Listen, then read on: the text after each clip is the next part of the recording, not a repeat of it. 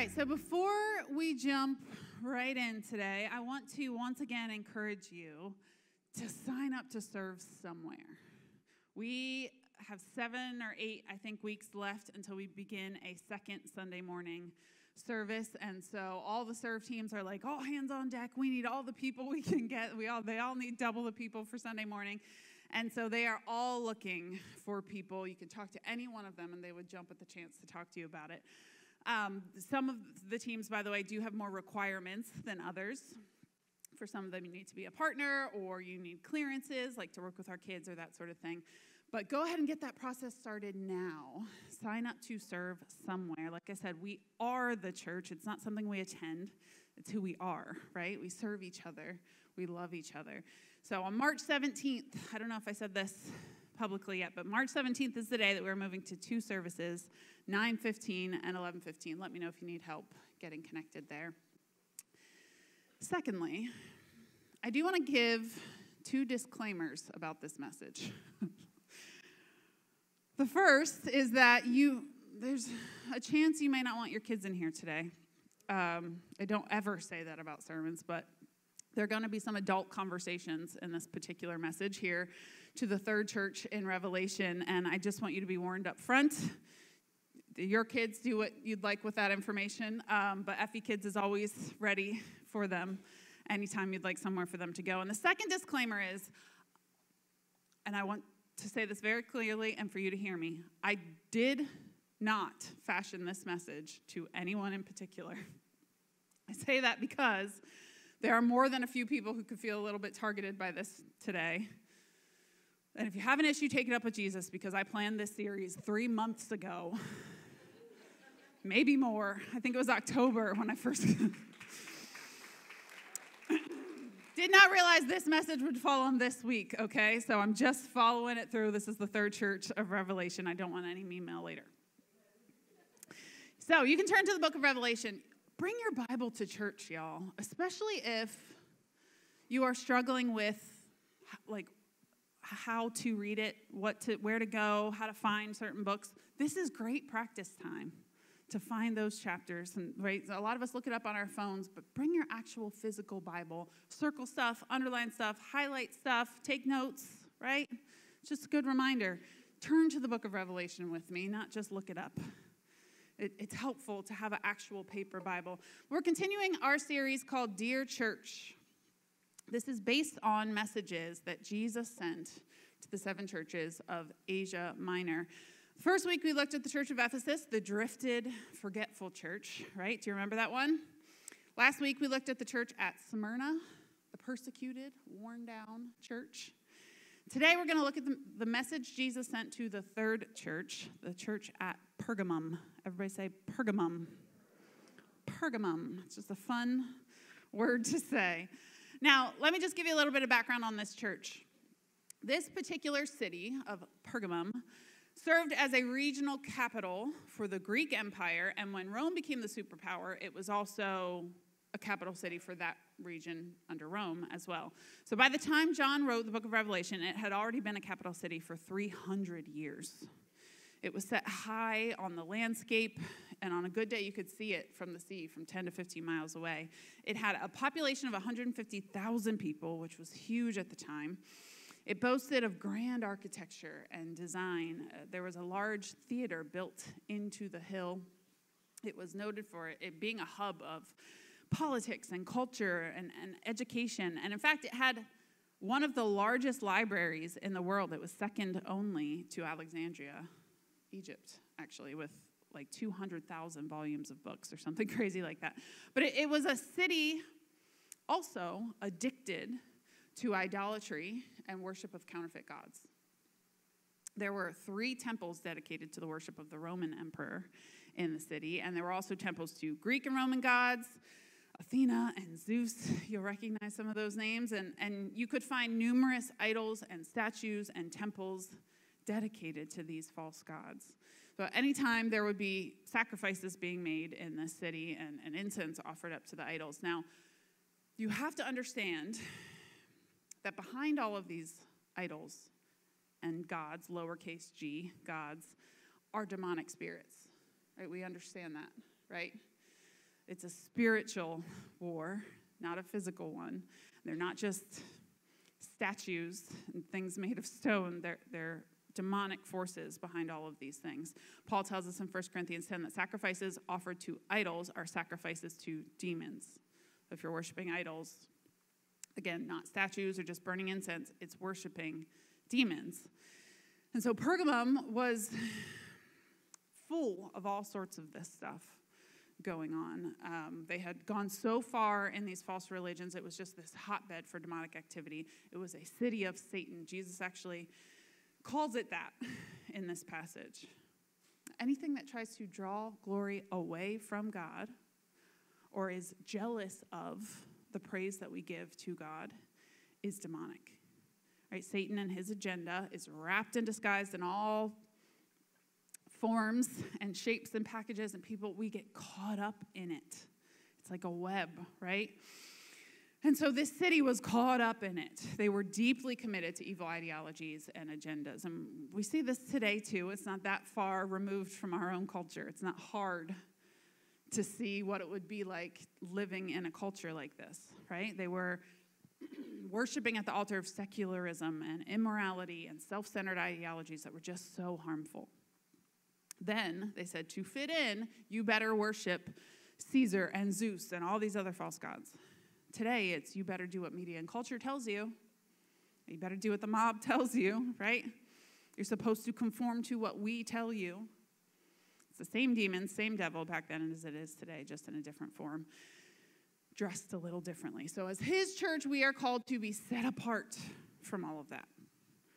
Pure, clean, spotless bride of Jesus Christ. He's called us to a standard of holiness, not to compromise and have one foot in and one foot out. Because really, what's the point of being here if you're going to have one foot out? You could be sleeping in right now on a Sunday morning. If you're going to be out, right? If you're going to be in, be all in. There's no point in being half-hearted when it comes to approaching faith in Jesus Christ. Be all in. The church at Pergamum could be called the compromising church, or I've also been calling it the selfish church, but I don't think that goes quite far enough. It's the compromising church. Some people within this church had conformed to the immoral, godless customs and behaviors of the city of Pergamum that they lived in. They compromised to the culture, and ultimately it would ruin them from the inside out if they didn't repent. Jesus, in this letter in Revelation 2, is calling them to repentance. So I want to read this letter in its entirety today, and then we're going to pick it apart piece by piece so we can understand it. It's I don't think the past two letters have quite captured the confusing nature of Revelation yet. Like, we're not quite there yet, but this one, we start to get there. So I want to read it all to you and then explain what it actually means. So Revelation 2, verse 12. Write this letter to the angel of the church in Pergamum. This is the message from the one with the sharp two-edged sword. I know that you live in the city where Satan has his throne, yet you have remained loyal to me. You refused to deny me, even when Antipas, my faithful witness, was martyred among you there in Satan's city. But I have a few complaints against you. You tolerate some among you whose teaching is like that of Balaam, who showed Balak how to trip up the people of Israel. He taught them to sin by eating food offered to idols and by committing sexual sin. In a similar way, you have some Nicolaitans among you who follow the same teaching. Repent of your sin, or I will come to you suddenly and fight against them with the sword of my mouth. Anyone with ears to hear must listen to the Spirit and understand what he is saying to the churches. To everyone who is victorious, I will give some of the manna that has been hidden away in heaven, and I will give to each one a white stone. And on the stone will be engraved a new name that no one understands except the one who receives it. Don't you just love Revelation? What? Full of white stones and hidden manna and weird references, right? But let's start at the beginning here and unravel some of this. So in all 7 letters, Jesus begins by giving us a description of who he is. And you'll notice that it's not the same. Each week has been a different depiction of who Jesus is, right? To Ephesus, he was the one who holds the stars in his right hand and the one who walks among the gold lampstands. To Smyrna, he described himself as the first and the last, the one who died and who was raised to life. In this one, he describes himself as a two-edged sword, the one with the two-edged, sharp two-edged sword. What could that possibly mean? So I went digging, right? I found Hebrews 4:12 that says, "For the word of God is alive and powerful. It is sharper than the sharpest two-edged sword, cutting between soul and spirit, between joint and marrow." It exposes our innermost thoughts and desires. It is the very word of God.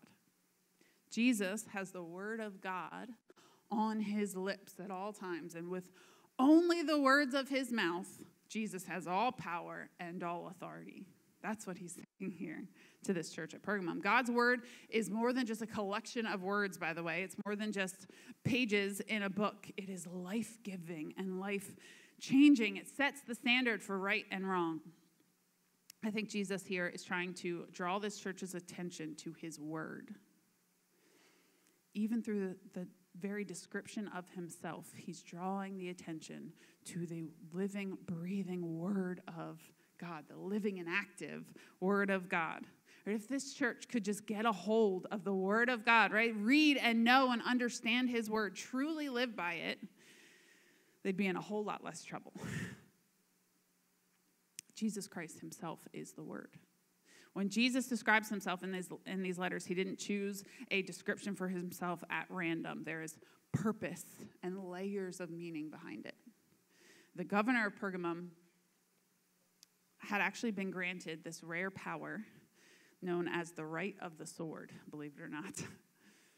Right? Meaning that he could perform executions. It was something that was unique to Pergamum. No other city had this particular right for the governor. So Jesus describing himself to this particular church as a sharp, double-edged sword wasn't only about the word, but it was about them and what he could do, right? It was deeper than that. Pergamum may have a sword, but Jesus has a greater sword. And I think he's also saying here he's not afraid to use it. This is a warning to the church. You don't use a symbolic name for yourself like a sword, a weapon, unless there's some urgency here.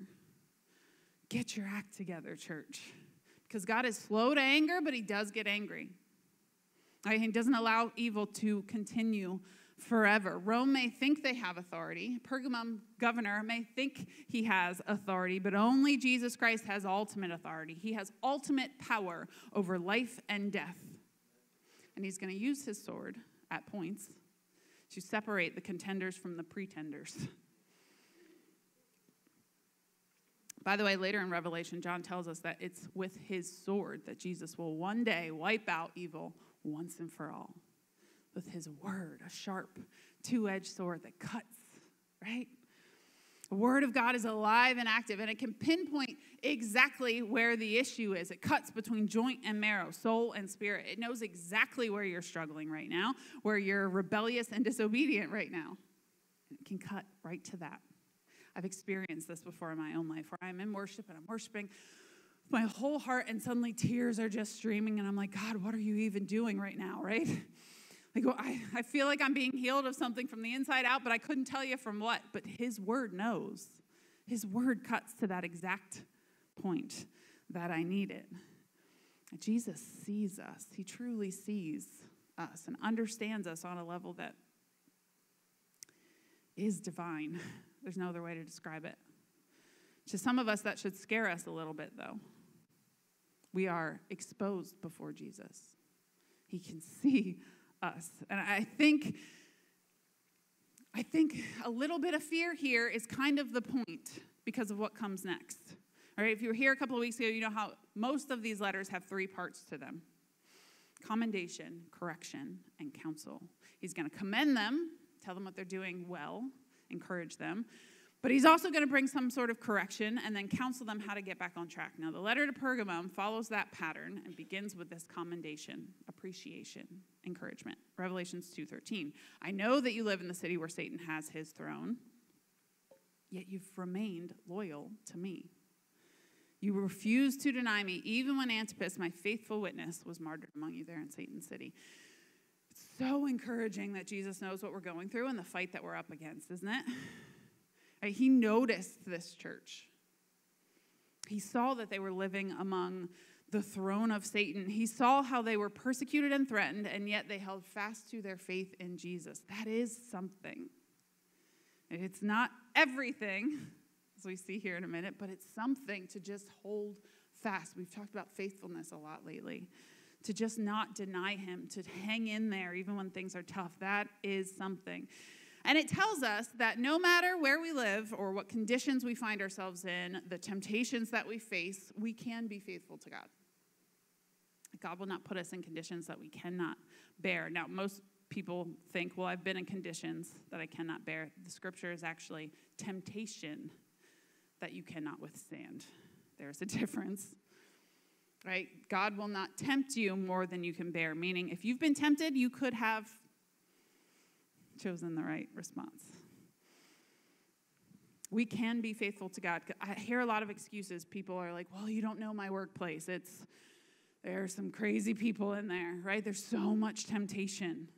Whether you're in a Christian culture, a pagan culture, a godless and sinful culture, a sinful workplace, a tempting lifestyle, even a culture like Pergamum, Satan's city, Jesus called it, it's possible to live for God. It's possible. You don't have to have perfect conditions to be faithful. But that also means you don't have excuses here either. Jesus isn't giving them an out. He mentions a man named Antipas. Now, I looked really hard into this. This is the only mention of Antipas in the Bible or in any church history. To the world, he was just an obscure, anonymous person. But Jesus went out of his way to make mention of him. I think that was for a very specific purpose. And this is just a theory. I have no confirmation of this. But my theory is that Jesus mentions a specific person here that this church knew personally, specifically so that this church couldn't weasel out of the Word of God. They couldn't weasel out. There's something, and Jesus calls out sexual sin here in the next part. There's something about sexual sin, sexual immorality that makes you a little weaselly. We describe people as like slimy, right? When you can feel it on them, or weaselly, or slippery. It tends to go hand in hand with sexual sin. The shame causes you to be constantly thinking of ways out of your situation or something. I don't know exactly what the correlation is, and it's just a theory. But I think Jesus said this specifically here so that they couldn't compromise the message of Jesus. So that they had to know that this was from Jesus. See, a compromising church will weasel. They'll slip out of stuff. They'll slink and they'll slide. They'll pray for healing and get a healing from God and then give credit to medicine. They'll pray for rescue, get rescue from God, and then give credit to a friend or family member. They'll pray for financial blessing, get it, and then give credit to their workplace.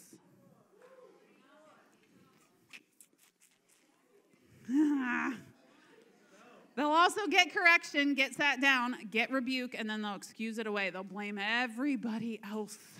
They'll deflect. Right, we do this sometimes when we think, if it wasn't God, then I don't have to change. I can keep going in my sin because God didn't bail me out of that. My workplace did. God didn't bail me out. The medicine did. Where if we truly acknowledge that God used the medicine to heal me, God used my workplace to rescue me, whatever it is, then we have to give credit to him. And we have to make our lives line up. We do this because we don't want to make changes.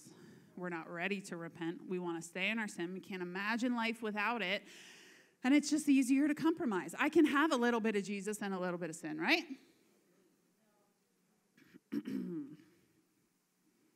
For so long, sure. There will be a period of time where God allows it, sure. He's slow to get angry, but he does get angry. Jesus mentioning a specific detail here would have made it clear to this church that there was no getting out of this one. It wasn't made in error. It wasn't from John's pen. It was from the Holy Spirit. It wasn't for some other church somewhere else. It was for them and only them. Now, we still have it today, but remember, it's always important to remember what was Jesus saying to the people it was originally intended for. Then we can figure out what it means to us. There's no wiggling out of this one. It's for you and only you. You knew Antipas. You know I'm talking to you.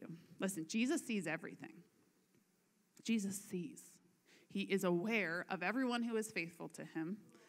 And when we aren't, right? He knows you're here. This is what this means for us today. He knows you're here. He knows you're still here, even despite all the challenges.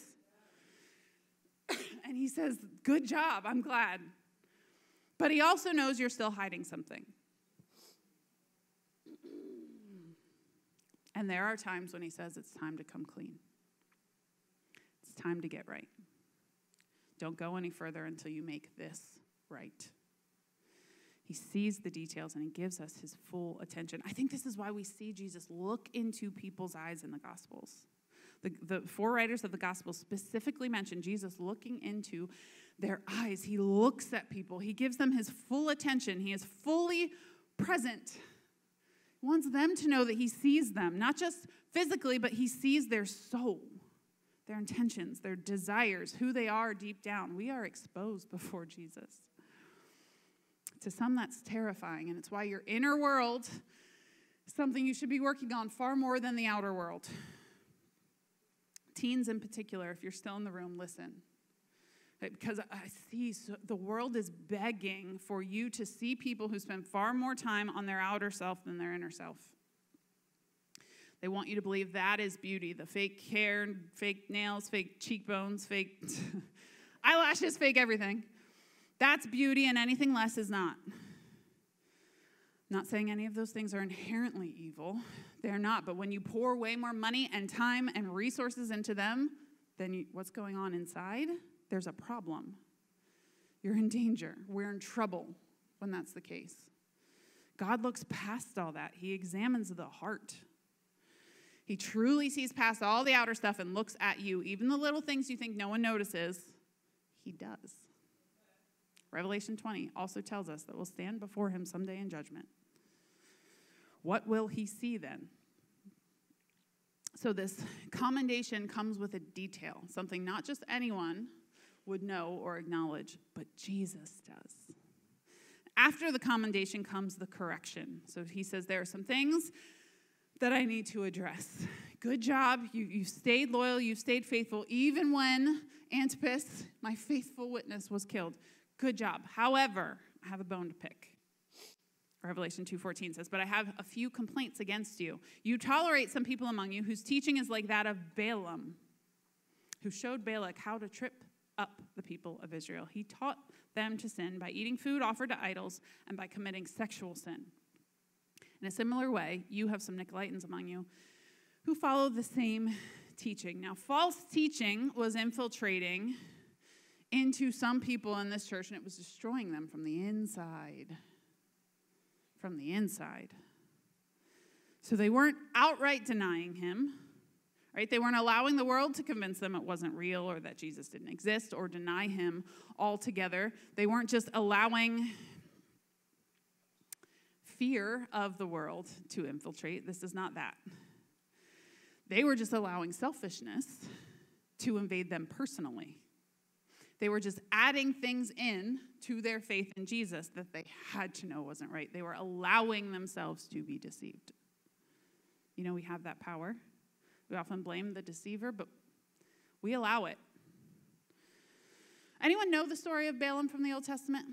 It's in the book of Numbers. Remember the talking donkey story from Sunday school? Right? Balaam was talked to by donkey. I mean, it's a crazy, bonkers story. One of those just crazy Old Testament. But it's actually much more intricate than it even gets into in the book of Numbers. And we see Balaam mentioned a few times throughout Jewish history. This would have meant something to the Jews. They would have been so indignant that Jesus brought this up, I think. Because Balaam was a for-hire prophet who used incantations and spells and sorcery to influence the gods for or against people. So he'd negotiate a price with someone to do favors for them and to call down curses or blessings on certain people. That was how he made his money. And so there were this group of people called the Moabites who were adversaries of Israel. And Moab's king was a man named Balak. Balak was scared of Israel. He had heard how God miraculously delivered them from slavery in Egypt, how he had moved their enemies out of the way in the past, and he knew he was next in line.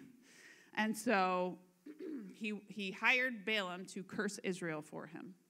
But when he goes to curse Israel, and there's a series of events that happens, if you read through the story, it's crazy, but Balaam soon finds out that he had no power at all to command curses over God or God's people. When he went to speak, it was only blessing, which, by the way, the lesson to take there is you better be careful when cursing God's people. Be careful when cursing his servants. Think twice. So even though Balaam wanted to, he wanted the money, right? He wanted that paycheck. He could not curse God's people. He could only bless them. And there's some back and forth that happens. I won't go through the whole thing because it's chapters and numbers, and the story doesn't even end there. Kind of trickles throughout Scripture. But just because someone hears from God doesn't mean they're representing him well. We see this precedent throughout Scripture too. Moses misrepresents the heart of the Father, and is sat down, right? And so just because someone hears from God doesn't mean they are representing him well. It's why we test the prophets. It's why we look out for false teachers. It's why we have to be on guard, spiritually speaking. Balaam was not a good guy, but he did hear from God. That will blow apart some of your theology. There are all kinds of stories. I just heard another one this week about the strategies of Satan actually sending people in to attend churches and infiltrate them from the inside. People sent by Satanist groups to act like a regular churchgoer, even give big gifts and weasel their way in, and then cause dissension, right? Cause you all to split apart. It's strategic and organized, the enemy. So just because someone is in the church doesn't necessarily mean they speak for God. It's why we are on guard. It's why we use our discernment, and it's why we ask the Holy Spirit. When in doubt, love, but also look at the fruit.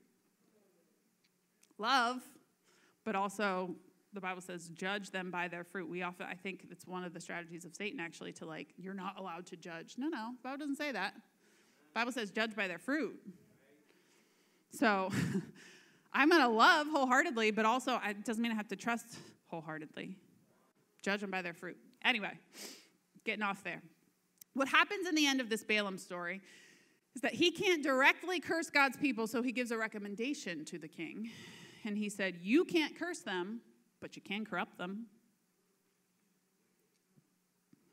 You're not allowed to touch God's people, but you can cause them to corrupt themselves. You can tempt them into bringing a curse upon themselves. Put a stumbling block in front of them. And it turns out it's not even that hard. It was through their stomachs and their private parts that he tripped them up. It was not even that hard. We can entice them to eat food offered to idols, and we can entice them to fall for Moabite women. You see it happen in the very next chapter in the book of Numbers. It's exactly what happened. Balaam encouraged adulterous women to seduce the Israelite men. They committed fornication and other sexual sins. Some of them married the women even, causing them to take on their religion and offer sacrifices to false gods and idols. Evil infiltrated Israel, and it wasn't even that hard. And they did it to themselves.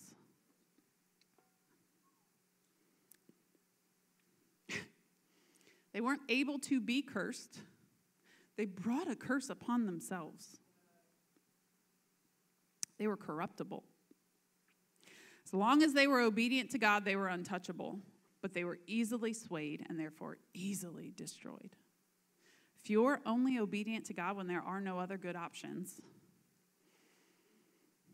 are you obedient to God?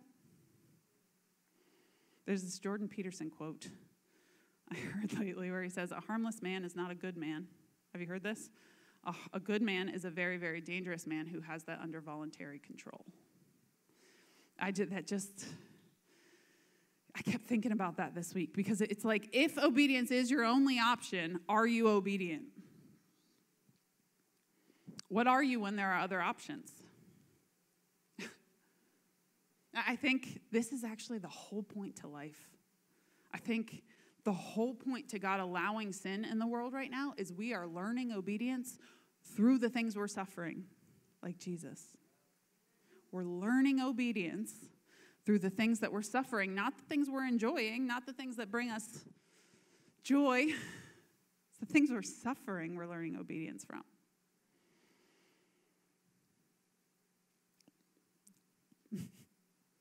Nobody ever said Revelation was unicorns and rainbows, guys. So in Revelation, when Jesus says there are some who espouse the doctrine and teaching of Balaam, he's saying that corruption and deception has gotten into the church of Pergamum, and it was on purpose. It was by design. He wouldn't have called on the name of Balaam if it weren't. Someone was purposefully leading them astray. This wasn't a drift or a forgetfulness like the first church. It was deception and it was corruption. The word says, you shall have no other gods before me. It's real clear. You shall have no other gods before me. But these guys, they corrupted the holy institution of marriage and the system God set up to correct it. Sacrifices. And all that idol worship and sexual indulgence caused their relationship with God to be compromised and contaminated. And the same thing was happening to Israel. The same thing Jesus was saying was happening to this church at Pergamum. Okay, same with the doctrines of the Nicolaitans. He mentions them here. We don't know a ton about these guys. I wish we did. But I did find the word Nicolaitan is derived from two words, which means to conquer the laity. Laity meaning like non-pastors, the general church. Sin was infecting and corrupting the church. Listen, we need to flee from all forms of sexual immorality and indulgence. Sex is sacred between a husband and a wife, and all other sexual activity is detrimental. Detrimental to ourselves, to our relationships, especially that of our spouse, but it's detrimental even to our relationship with God. It destroys us from the inside out. Hebrews 13:4 says, give honor to marriage and remain faithful to one another in marriage. God will surely judge people who are immoral and those who commit adultery. Ephesians 5:3 says, let there be no sexual immorality, impurity, or greed among you. Such sins have no place among God's people. Obscene stories, foolish talk, and coarse jokes, these are not for you. Instead, let there be thankfulness to God. You can be sure that no immoral, impure, or greedy person will inherit the kingdom of Christ and of God. Marriage is to be held in high honor. Our culture has zero honor anymore when it comes to sex.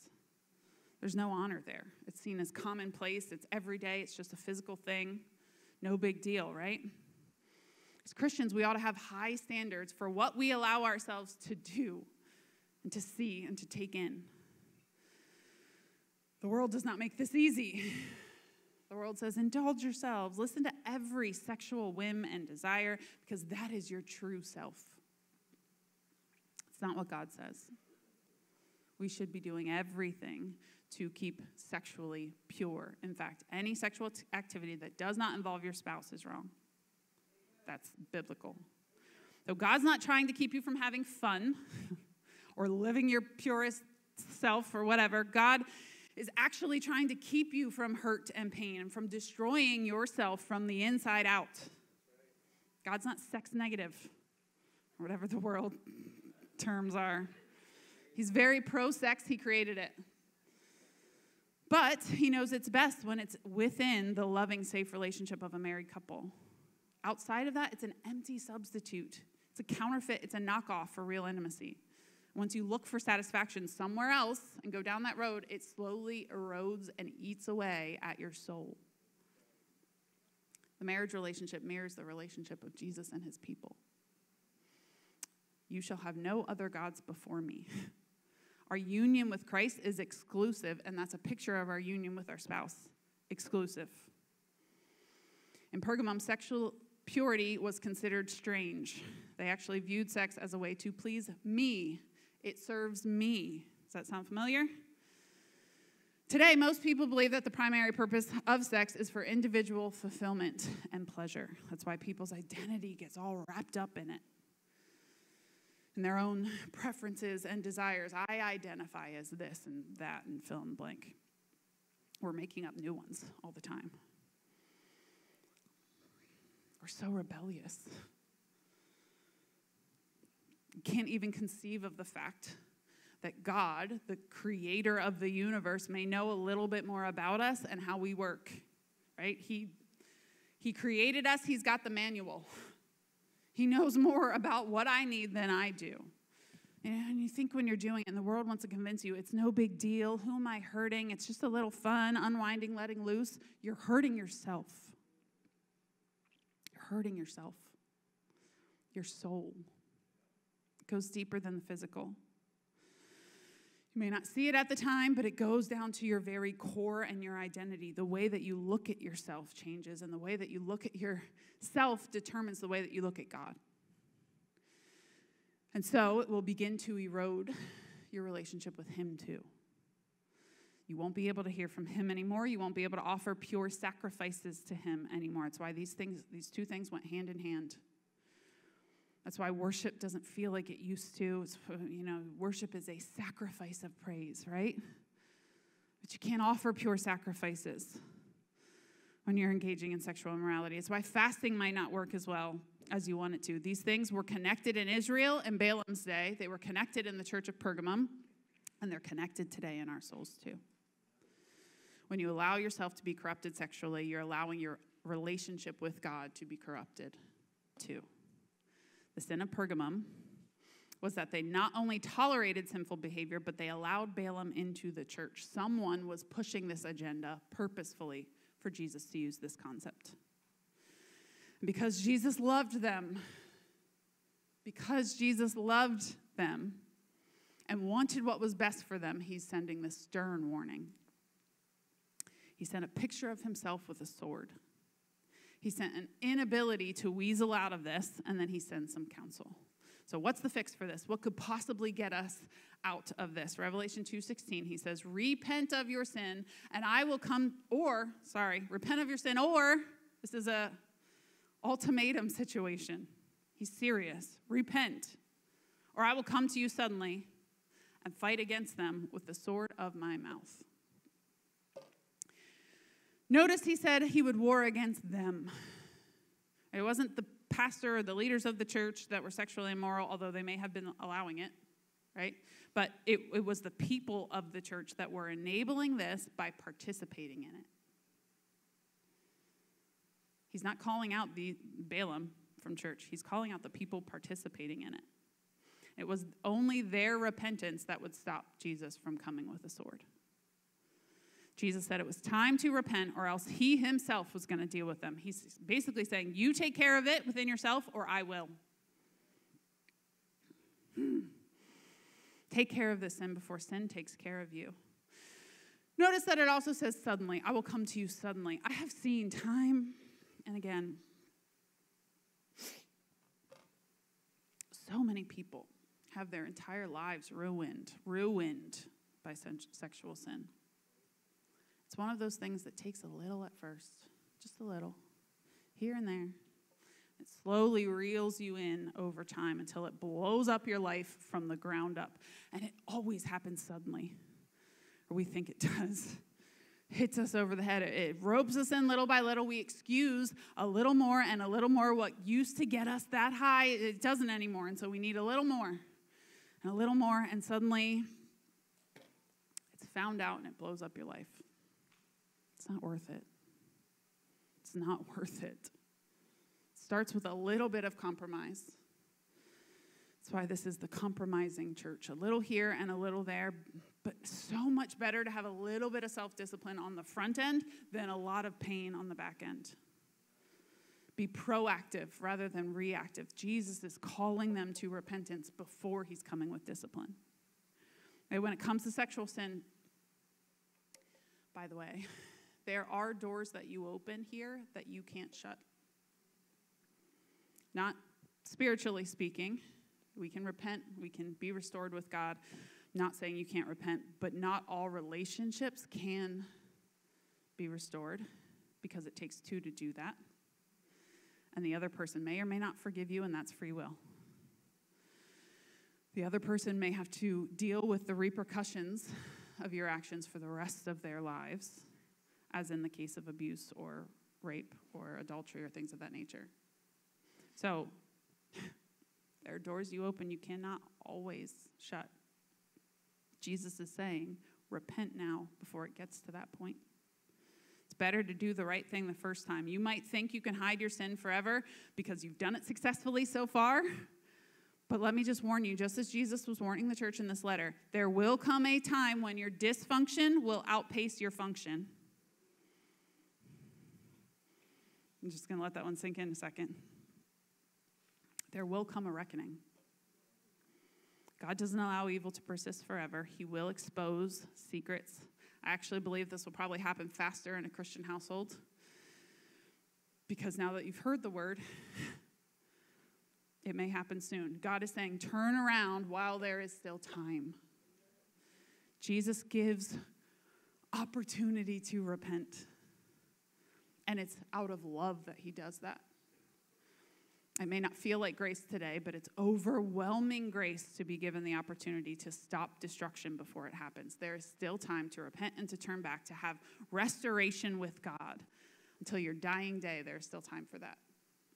And repentance and forgiveness actually do a ton toward restoration with people too. But you got to mean it, and you have to be all in. No turning back. Jesus is calling this church to repentance, but he also has some good news to those who choose purity, innocence again. You know you can return to innocence. The Bible talks about innocence not as something that is broken and lost forever, but something you can return to. You can repent and return to innocence. So I know this has been a tough message. Again, Revelation has never been accused of being light and fluffy.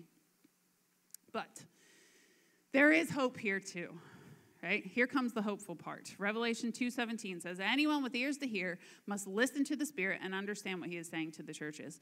To everyone who is victorious, I will give some of the manna that has been hidden away in heaven. Meaning, I will feed you. You don't need that secondhand idol worship food. I will give you manna from heaven. And I will give to each one a white stone. And on that stone will be engraved a new name that no one understands except the one who receives it. He's addressing identity here too. It's so amazingly deep here. God, please help me communicate all of this. Jesus promises a twofold reward here. Number one, manna and a white stone. It's this kind of revelation language that just drives me crazy sometimes, but it can be explained. First, manna.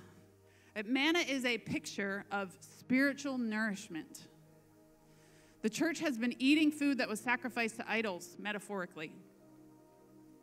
They were doing it physically, but also metaphorically. It's been eating leftovers, expired, gross food, spiritually speaking.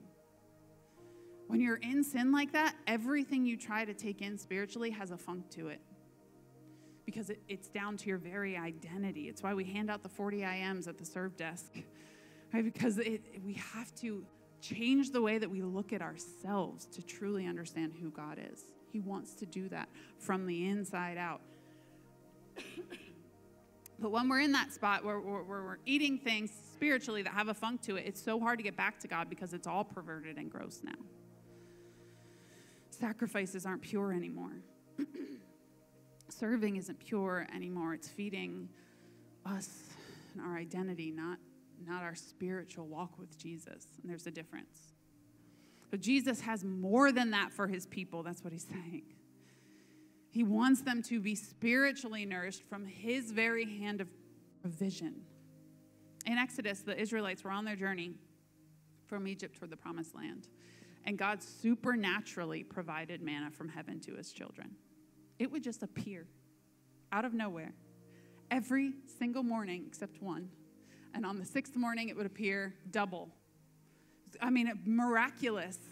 It sounds magical when you think of it. I mean, just supernatural, perfect provision from heaven. And it was a sweet bread. You know, I have been making bread for about 6 or 7 months now. It's good, but it's not easy, especially sourdough. Can I get an amen? And I don't have to grind my own flour or make my own oil or butter, right? If I had God-made bread just appear out of the sky in my yard every day, you can bet I'd be all about it. But it's what God was telling this church. I have for you. It's easy. My yoke is easy. My burden is light. My provision just appears for you. All you have to do is take it. Open your Bible and read it. Life-giving word straight from the Holy Spirit, tailored to you, even though it was written thousands of years ago. It's magical and supernatural and amazing when you think about it like that. God has that for you. In the New Testament, Jesus calls himself the bread of life. It's the best nourishment of all.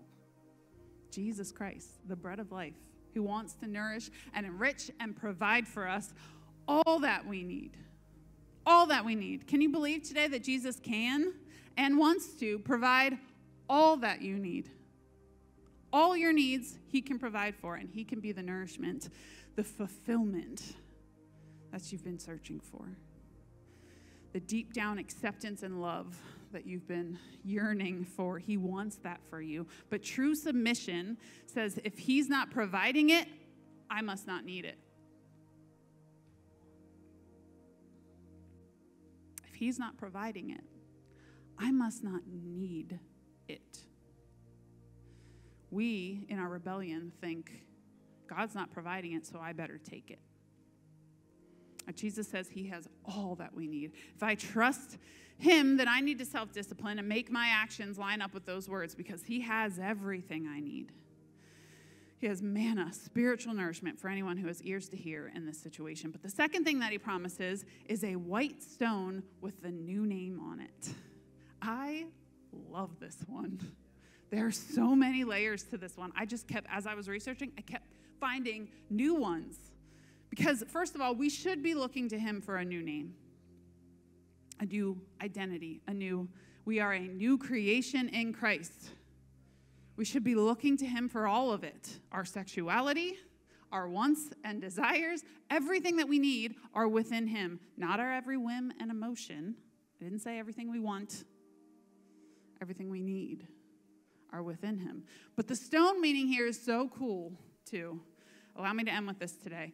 Back then, certain stones carried certain meanings, and there were several things Jesus may have meant here, and they are all deliciously interesting and have major implications as to what Jesus may have meant here with a white stone. First of all, a white rock was used in the court system as a vote of not guilty.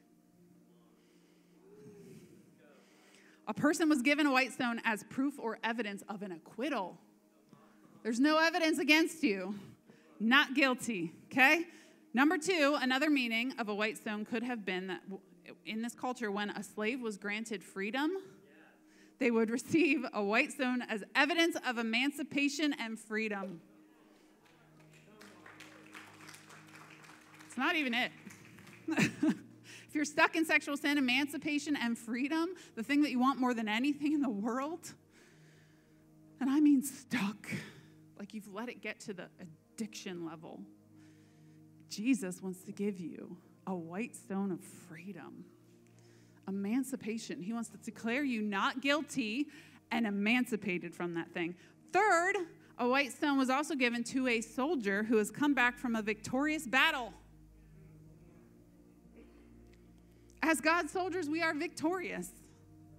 We've been given the verdict, not guilty. We've been set free from slavery to sin, and we are victorious warriors in his name. But there's even one more.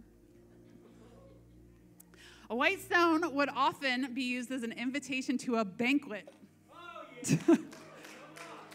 I'm not joking. It's crazy. A special feast, and written on the stone would have been your name. So if we can be faithful, if we can turn to him in repentance, it's not even like God only wipes away the sin. He gives you a new name, a new identity, an invitation to be with him forever. He makes you victorious here and now. I mean, the implications of that. I have goosebumps. If we can be faithful, we'll be chosen and invited to a banquet, the greatest banquet in the world, the marriage supper of the Lamb. A personal invitation with our new name on it, and we'll be called not guilty, free, chosen, included, and victorious. God is so good. All we have to do is call on the name of Jesus. Repent and be saved. 2 Corinthians 5:17, therefore, if anyone is in Christ, he is a new creation. The old has gone. The new is here. We have been given a new name, a personal invitation with an all-access pass to heaven and everything that God has in store for his conquering church. We become the conquering church, not the compromising church, with repentance. Turning to Jesus, that's all it takes. If we can reject Balaam, if we're loyal and faithful to him, he has declared us worthy of eternal life. How good is that? I know these are tough words. This series is not warm and fuzzy. They're tough, but this one in particular, if you have been stuck in any kind of sexual sin or you are compromising in any way, taking a little bit of this and a little bit of that, adding it in, right? We're idol worshiping here and there while also trying to worship Jesus. It doesn't work. Jesus is calling us to repentance today. If you have been stuck in any of that, you know the shame and the pain that it can cause. You know this is a tough word. But the quicker you can come to terms with it, the quicker you can confess it and leave it behind, the better. Use today as an opportunity.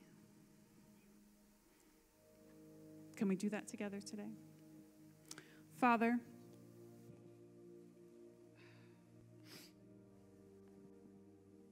after hearing a word like this, there's nothing to do but to turn to you. Help us not stay stuck in our sin and shame, these cycles of abuse that we put ourselves through. Jesus, use today as an opportunity to give each and every person in here struggling that white stone of freedom. Emancipate us from sin and shame. Give us a new name, a new identity. Make us new creatures in Christ. Truly transform us from the inside out. Holy Spirit, speak to hearts and minds today. If you need to surrender your life to Jesus, with heads bowed and eyes still closed, I want to give you that opportunity. Every single one of us have sinned. Romans 3 says, for all have sinned, right? We all fall short the standard of Jesus Christ. We all stand before the Lord guilty. Romans 6 says, for the wages of sin is death, but the gift of God is eternal life, meaning it's a gift, it's not earned. He gives it freely through Jesus Christ. And Jesus said, Father, I know they're guilty, but I will pay the price. I will pay the price for them. So we go from guilty to acquitted in Jesus' name. He covers it. 1 John 1:9 says, if we confess our sins, he is faithful and just to forgive our sins and to cleanse us from all unrighteousness. We can read the 10 Commandments today and realize every single one of us has fallen short. God in his grace made a way for us to be saved. All it takes today is to believe in your heart that God raised Jesus from the dead, and you will be saved. So today I just want to lead us through what we call the sinner's prayer. Around here we call it, I'm into following Jesus. I'm into the forgiveness that he provides. I'm in. And all you have to do is pray, Jesus, I believe you are the Son of God. I believe you died on that cross 2,000 years ago and you rose again for me, for my salvation. Please forgive me my sin. Come into my heart. Give me a new start. In Jesus' name, amen. That's really as easy as it is. So today, I'd just like to give you that opportunity. Sometimes it takes a hand raise, a response, right? The Bible says if we confess with our mouth, so it takes a response toward Jesus. So with heads bowed and eyes still closed, is there anyone today in this room that would like to say, I'm in? I want to pray that prayer today. First time or the first time in a long time. If that's you, would you just slip your hand up right where you are? I want to give my life to Jesus. Anybody else? Keep that hand raised for just a moment. The usher just has a card they're going to slip in your hand. Some more information on it. Anybody else? If you're watching online, you can text the number on the screen. I'd love to talk to you about this as well. You can also type I'm in the comments. Okay. Praise Jesus. Secondly, I know we are living in today what seems like the seat of Satan. Sometimes it's all you can do to look around at the world and think he is deceived and corrupted so many, and it's even within me. Pergamum had it wrong. They tried to marry both Jesus and the world. They let the doctrine of Balaam seep into their church. We have to stop it. We have the opportunity to stop it today by pure, simple repentance. There's so much grace and mercy God has for you in repentance. 100% slate wiped clean with God. When you just say, Jesus, forgive me. I want to follow you. I want to do this your way. So, what do you need to lay down at his feet today? That's what we're asking the Holy Spirit. What do you need to walk away from in order to follow Jesus wholeheartedly? Some of us today need to admit out loud to somebody what we've been a part of. And choose to walk away. You know, I'm not saying you have to shout the most shameful moments of your life to everyone. In fact, please don't do that. But I'm saying you need to trust someone. Tell someone. The prayer team is here at the end of service today and every week for just those reasons. People I trust to pray over you, to hear confessions, to join with you in a prayer of repentance, committing to God again. I don't trust just anyone up here for prayer. These are people that have prayed about this, taken it seriously, and only want the best for you. They're committed to this church and to you. So trust the process. Confess, get prayer, be free today. Aaron and I are always here for you too, of course. But just before we end with heads bowed and eyes still closed, I'd just like to say one more prayer over you today. And I'd like to know who I'm praying for. If you're saying, I repent, there's something going on in my life right now, I'm choosing to repent. Would you just raise your hand? Father, thank you for each and every person moving towards you today, making that tough choice of repentance. And God, I pray that you would just wash over them with your love, would forgive wholeheartedly, and uproot that thing from the inside out, that they would not only change their behavior, but that you supernaturally would change their desires from the inside out. Change their soul. Heal us, God. You be our everything. We wouldn't go to all these other things for nourishment and fulfillment, but only you. Thank you, Jesus, for these letters to the church. Thank you for the blessing that we sang over ourselves today. And I just want to read it because it's also from Numbers 6. I want to read it over us, and I just want us to receive it today before we end. Would you just sort of put your arms out to receive this blessing from God? Because I know this word has been tough, but God wants to send you away with hope today, with blessing today. Amen? So may the Lord bless you and protect you. May the Lord smile on you and be gracious to you. May the Lord show you his favor and give you his peace. Father, we claim that blessing in this church today. In Jesus' name, we thank you for the gift of repentance, for your gift of these letters to the churches that we can learn so much from for our church today. Father, I pray that you would take us from a compromising church to a conquering church. In Jesus' name, that we would be able to truly be that vibrant, passionate, selfless church you've called us to be and change this world with the message of the gospel. Nothing less will do it. We thank you and we praise you in Jesus' name. Amen.